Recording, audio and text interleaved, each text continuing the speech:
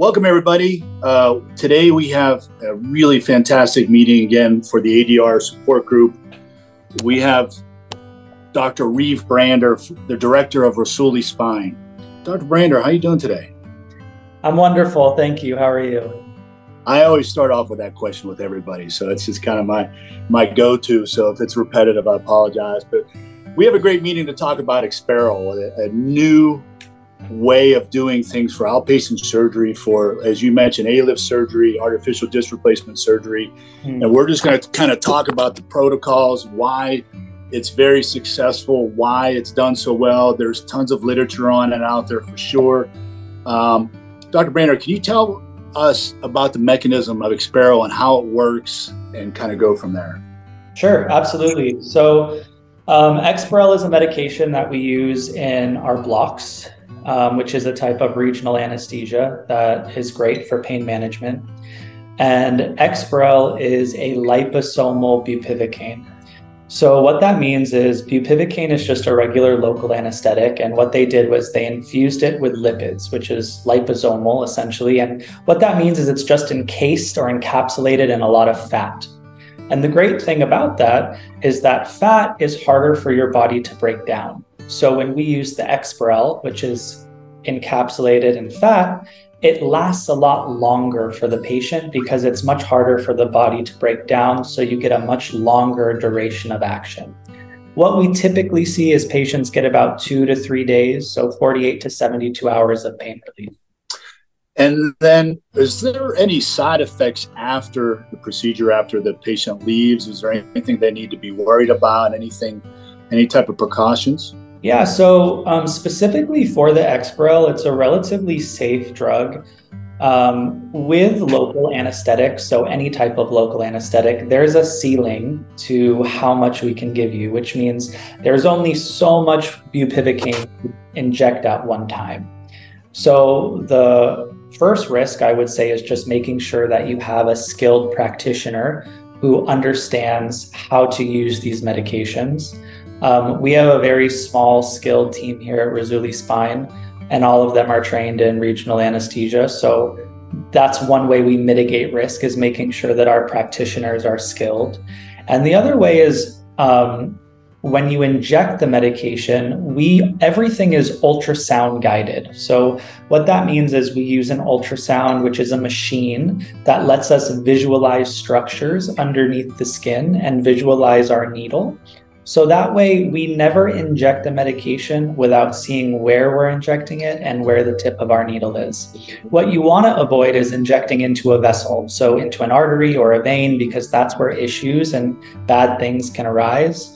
So again, going back to having a skilled practitioner and having the right equipment will set patients up for success and keep them safe. So if a patient comes in and they are, they're deciding they're going to stay 5 to 7 days, they go through outpatient surgery, they either go to the nursing facility or to an Airbnb like one of the patients today, and 3-4 days down the road, pain has gone through the roof, they have distraction pain or belly pain, any type of pain. What would you recommend, and what is the protocol set up for Rasuli Spine going forward with that? Yeah, so that's a great question. So we typically never bring patients back into the surgery center to re-block them. Usually when we block them, it's after they're asleep, before we begin the surgery. So if someone goes home, we send them home with a list of medications. Most of the time, we encourage patients to pick those medications up before they even come into the surgery center so that they have them available.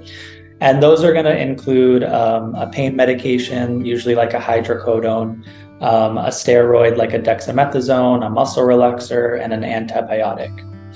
If someone is experiencing pain, most of the time, we're going to know about it because we do post-op calls. So the following day after your surgery, we call every patient just to check in. We check in to see how your experience was, and we check in to see how you're feeling and make sure that everything is okay.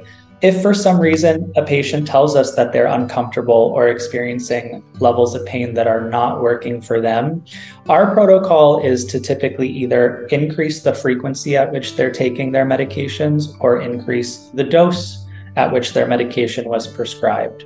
We do all of this in a controlled manner. We always start conservatively, but we're available at all times for patients before, during, and after surgery so that we can make sure that we control the experience and keep it as easy as possible. You know, I think the biggest thing is keeping that patient comfort, and you guys definitely cover it from A to Z. When a patient, talks to Dr. Rassouli, comes up with a protocol on what they're going to do in surgery, can you tell me about the steps that you take, 1 week out, and then once they get into the surgery center that morning on the whole day and what to expect? Yeah, so that's a great question. This is actually one of my favorite questions because I think this is what really separates Rassouli Spine from a lot of other surgery centers and hospitals. Our goal and our core mission is to make sure that we keep everything patient-centric and patient-specific. So not only is the patient the main focus, but we understand that each patient is different and needs different things so that they can have the best experience.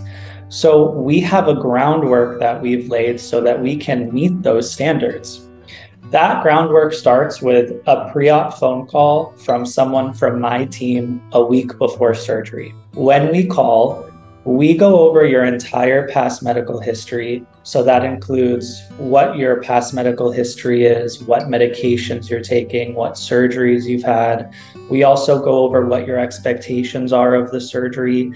We make sure that we get our expectations on what to expect when you come in, how the surgery will lay out. We make recommendations on what drugs to not take, what drugs to take. So if someone's on blood pressure medications, there are certain blood pressure medications that we don't want you to take the morning of surgery. And there are other medications that we do want you to take. So our goal at that time is to not only build a rapport and get to know you, but to also optimize you for surgery so that you can get the best outcomes possible.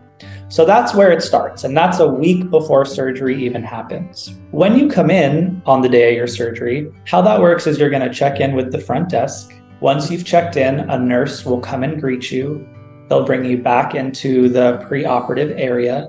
They'll get you changed. They're going to take your vital signs, so blood pressure, pulse ox, your oxygen levels, your temperature, your respiratory rate. They're going to place an IV in. Someone from my team will come. They'll talk to you. They're going to go over a lot of the questions that we spoke about on the phone the week prior. And the reason we do that is because it's a way for us to double check to make sure nothing was missed. Those providers have all this information in front of them at that time, but it really prevents mistakes from happening. And maybe you forgot to tell us something, right? It's a double check system. Once the conversation is concluded, you're going to get some pre-operative medications. And these are part of our ERAS protocol, which stands for Enhanced Recovery After Surgery. And this is a cocktail of PO, so medications you take orally, that minimize the amount of opioids you'll require during and after surgery. There's a lot of data that shows when you take these medications specifically before surgery for spine procedures, patients have improved outcomes along with reduced opioid or narcotic needs. Once those medications are in, we give you a little bit of medication through the IV. So this is usually like a nice pre-cocktail just to help reduce anxiety and make sure that you're nice and comfortable. Once that medication's in, we'll roll you back into the OR. And the first thing we're going to do is hook you up to some monitors. These are things everybody is familiar with, so nothing scary. Blood pressure cuff, pulse ox, EKG. The next thing I'm going to do is I'm going to show you a mask. I'm going to gently place that mask over your mouth and ask that you just take nice, big, deep breaths. Now, I let everyone know there is no anesthesia going through this mask. It is just oxygen. And I usually tell people it's Beverly Hills finest, so get your full, so take nice, big, deep breaths. We'll probably do that for about a minute or 2 minutes. And then when it's time to go to sleep, we'll let you know there's no surprises here at Rassouli Spine. And at that point in time, we're going to slowly start to introduce some medication through the IV. Now, this medication is the anesthesia that's going to put you to sleep. So once that medication is in, you'll be off to sleep. Once you're asleep, we'll put the breathing tube in. You will not remember it going in. And at the end of the procedure, we'll wake you up. We'll take the breathing tube out.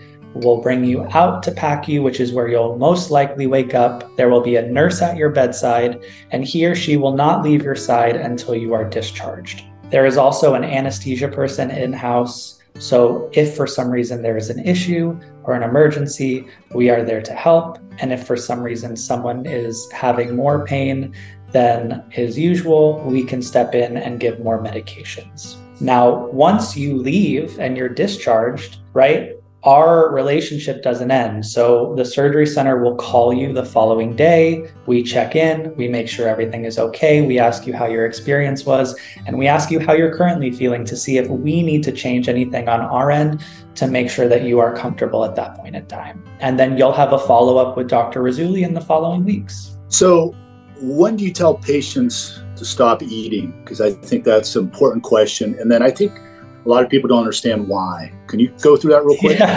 Yeah, absolutely. So the standard I would say to stop eating is 8 hours prior to surgery.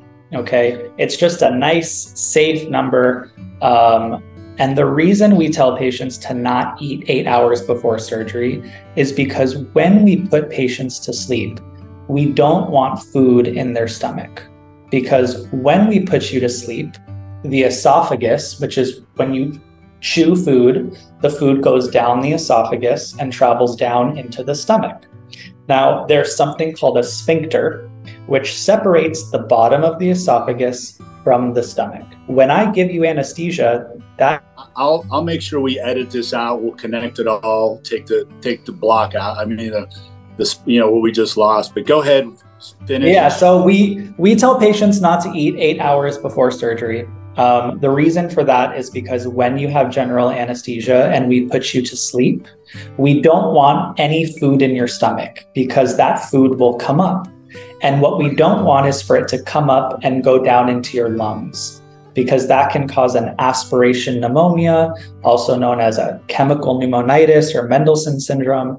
And that's going to cause an infection in your lungs and make you sick. And we don't want that. It's a safety precaution. Right? So we want an empty stomach, which is why we say nothing to eat 8 hours before surgery. It's for your safety. I promise it's not that we want to starve you. We're not mean people. We just want to take care of you and keep you safe. What are some other things that can send you home that morning as far as red flags? Yeah, so that's a great question. So going back to us optimizing you before surgery, our goal is to give you the best outcome possible. You're having a big procedure and we want you to succeed and do well. So if we give you specific instructions, such as don't take blood thinning medication, and when we're doing our double check in the morning of surgery and we found out that you've accidentally been taking that, we would cancel you for that because you're at risk for bleeding. Again, we don't want to cancel you, but it's a safety precaution for you. Another thing is blood pressure medication. We're very specific on what blood pressure meds we want you to take and what we don't want you to take. Or if someone comes in and they happen to be extremely hypertensive, which means they have really high blood pressure, again, we want to make sure that we don't bring you back with blood pressure that high, because then you're going to be again at risk for bleeding. It's very rare that we cancel patients the morning of because we do the pre-op phone call. So usually myself or my team is aware of any issues that will arise and can mitigate them.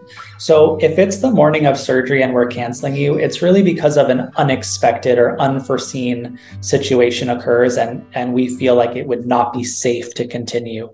And in those situations, we would help facilitate to fix whatever the issue is, whether we need to send you to a cardiologist or a specialist, and we would help reschedule you and make that process as easy as possible, because that's not fun to have to wake up early and not eat and come in. It's hard. And patients are stressed, like having to go through that anxiety again. We want to minimize that. We want to make, one of the great things about a surgery center, and especially Razzulli Spine, is our goal is to make the experience nice. Surgery doesn't have to be bad. Surgery doesn't have to be scary.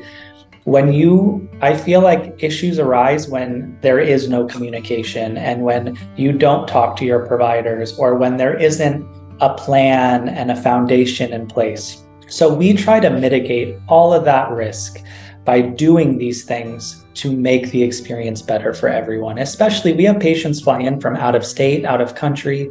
That's a big ask of someone, and people are putting their trust in us. So it's only fair for us to deliver very high level care here. You really laid it out extremely well. And I think, the biggest part of what we're trying to do here is to educate patients, right?